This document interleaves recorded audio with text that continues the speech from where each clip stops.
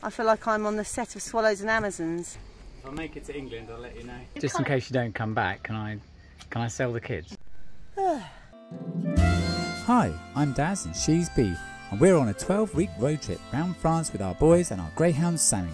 Join us as we explore the history, beauty and fun we can squeeze in while getting to grips with the challenges of working and home educating on the road as a family in France, living a life less ordinary as we escape in the motorhome.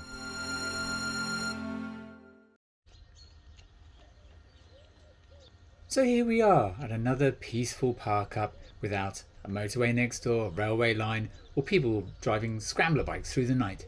But why are we here? Why haven't we moved on? Let me take you back.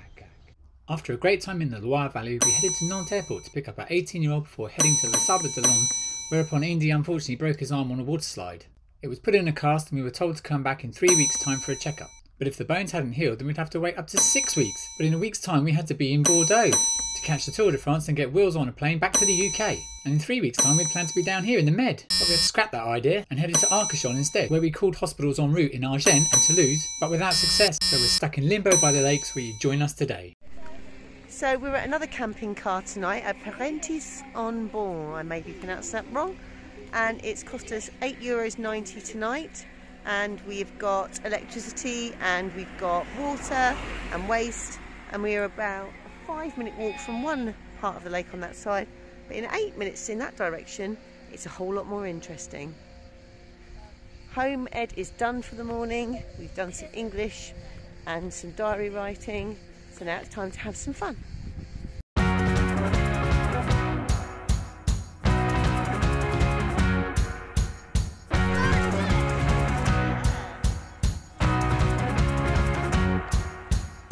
So the one day that I come out without my swimmers on and some trousers is the day they say, oh no, you have to go on, they're too young.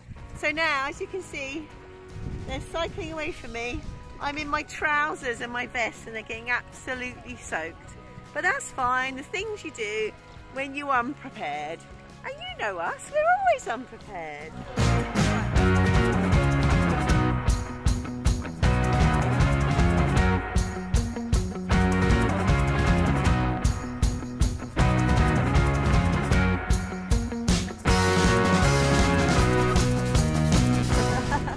Hey, life on the ocean wave, everybody! Except for the fact we're on a lake. 3,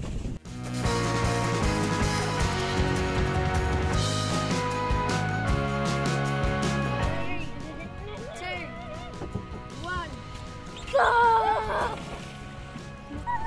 Oh my hand!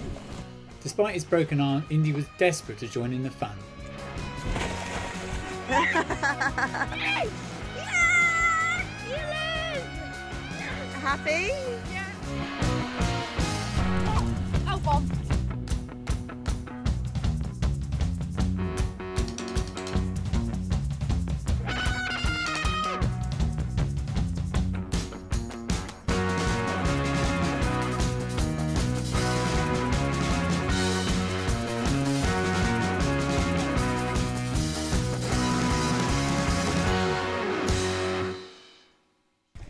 So I am just freezing after an ice cream, having just done that pedalo experience. It was good fun, but I have been a bit of a paranoid mother this morning, constantly saying, keep your arm up, keep your arm up. I don't think I can say it anymore. Oh, I've got some chocolate on my lip. There you go. Just thinking, if I'm not back in 2 hours, you can ring for the fire brigade. Okay. Or you'll be back in a box maybe. Yeah. If I make it to England, I'll let you know. Okay, good luck. I had always written off stand-up paddleboards or SUPs as a halfway house towards a proper kayak, but actually they offer a very different experience. They're easy to store, ready to go out the bag in 15 minutes, easy to carry, and once out on the water they provide a stable, solid but low profile platform. As long as you're not going out in gale force winds, you can sit, kneel or stand to paddle and you don't have to be strong to do it. Plus you can take paying passengers. Well, this evening we find ourselves taking an unusual path, seeing if we can do a woodland pathway between two of the beaches that we've seen today. So 3 of them have taken the paddleboard. Phoenix and I are taking this rather more organic route. So we have had some nice boards, but at the moment I feel like I'm in the wilds of the jungle. I'm not by a lake in France. It's just beautiful. It really is. I was reading today that underneath this lake there is some secrets. One of the secrets is a Roman path that runs alongside by the coast, the Atlantic coast, and a 5th century church.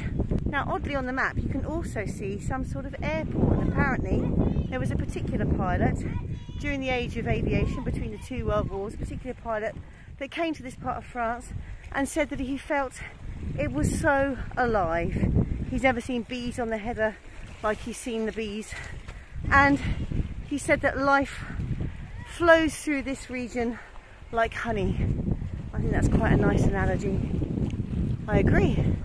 Yes, in less peaceful times the lake did play host to some rather large seaplanes. Of course nowadays the focus is more on leisure, with campsites and activities surrounding the lake. Here by the harbour you can find 2 or 3 pub restaurants that are just a stone's throw away from the camping area. The air itself was flat and clean, and there was plenty of space. There was easy access to the town and to cycle paths, and with 2 beaches just 5 or 10 minutes walk away and an overnight charge of less than €9 including electricity, this became one of our favourite spots so far on our French road trip. Every photograph and video I capture of them just looks magical. I feel like I'm on the set of Swallows and Amazons and there's 3 explorers finding new worlds. And then I'm reminded that I have company.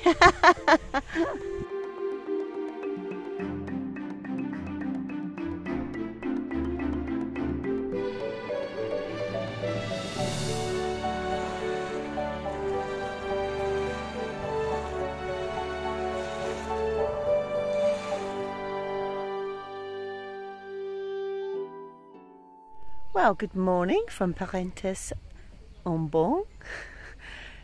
I think that's how you say it. What a lovely sight we've come out to this morning.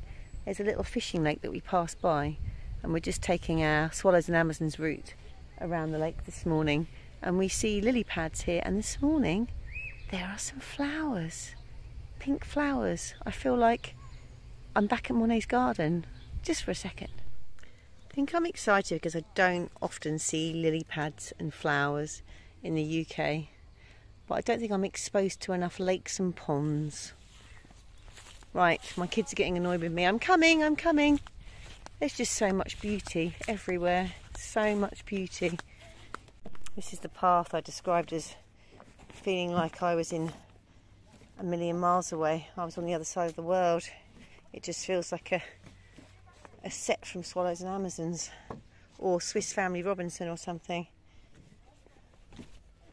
I'm a bit treacherous. Hello, I'm just down a little cycle, forgot my helmet, I just realised, to get a few healthy things from the shop as well as an inflatable tyre, of course. I was just cycling along thinking that's a nice decoration, or a strange one perhaps, and then realised it isn't.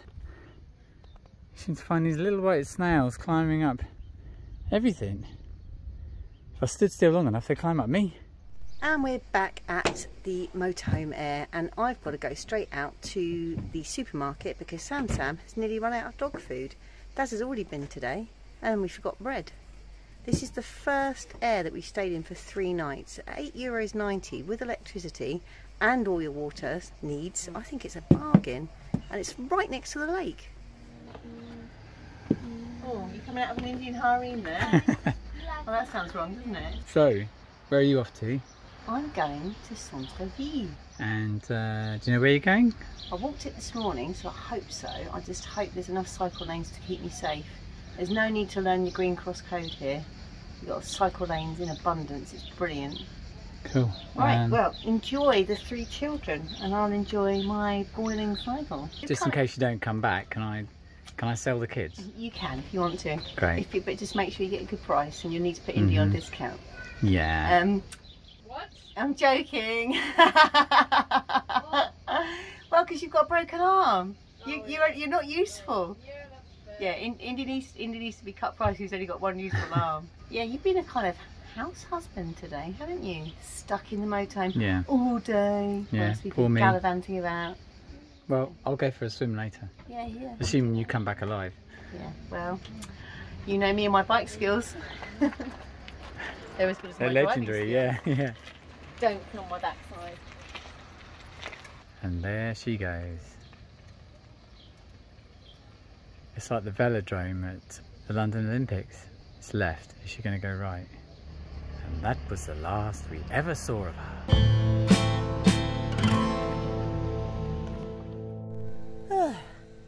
Well, 12 minutes later and I've managed to get myself absolutely lost, but don't tell Daz. I appear to have some sort of timber yard in front of me and a strange, what looks like a stadium, an outside stadium to my left. So here comes Google Maps. I'm really annoyed with myself because I followed the signs to Centreville. Where have I gone wrong? Oh my gosh, I just realised what this is. I've seen posters for this. It's every Monday. This is this awful bullfighting ring. I can't believe it's a permanent feature. No wonder they can say they're here every Monday. Yuck. Although some distance from the border of Spain, the influence of Spain is very prominent, including this rather outdated spectator sport of bullfighting. And if you're undecided about bullfighting, let me just remind you, it's the painful and prolonged public execution of a healthy animal for entertainment. Well, I've locked the bike up, I've made it, but the likelihood of anyone stealing that compared to those is very slight. Spent ages looking at the dog food, got a ridiculously large bag of dog food, now can't fit anything else into my bag. What a fool. And now it's finally cool enough, Sam can come and enjoy this beautiful lakeside location. Unfortunately though, he doesn't seem that keen on the water. He's definitely keen on the sniffs. And I think the boardwalk is just confusing for him. Let's see if he'll stay on this. Mind you, either side is water, so he's got no choice really. And through the magical shopkeeper's door came Mr. Ben.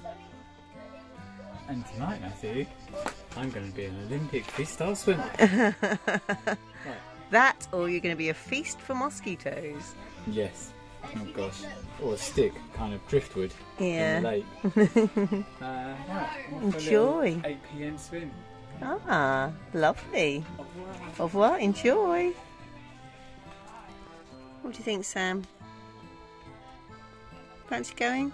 No, you didn't like the water, did you? Well, that's all for now, folks. Why don't you join us next time where we travel to Mimizan and join in with some of the locals in celebrating Bastille Day. So until our next escape, brackets, don't forget to subscribe.